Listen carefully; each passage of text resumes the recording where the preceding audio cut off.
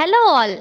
We the biotech is here with the idea of developing novel SPR type Aptamer based biosensor for the detection of COVID-19. What is SPR? SPR works in a microfluidic principle where only less amount of sample is required.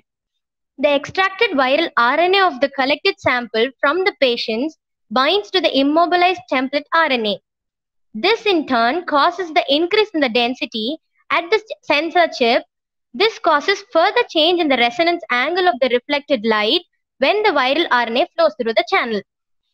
Now, the template RNA, which is bound to the gold chip, is actually a specific conserved region in the coronavirus. This is actually linked with the gold via thiol linkage. RNA from the patient is extracted via triazole rapid RNA extraction protocol. It requires just 15 minutes for this procedure. If a patient is positive, the viral RNA will bind to the complementary RNA present in the chip so that there will be a detection in the SPR. If non-complementary strand comes in contact with the chip, there is no binding, so there will be no response. Therefore, this can effectively detect coronavirus. The main add-on for opting SPR type detection kit is that it is highly sensitive and selective because RNA-RNA hybridizations take place.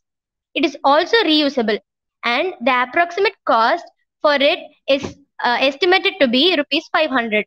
It also requires less amount of sample, and even crude sample can be used. It is mainly focused on socio-eco welfare so that each one of us could get benefited. Hope you all like our video.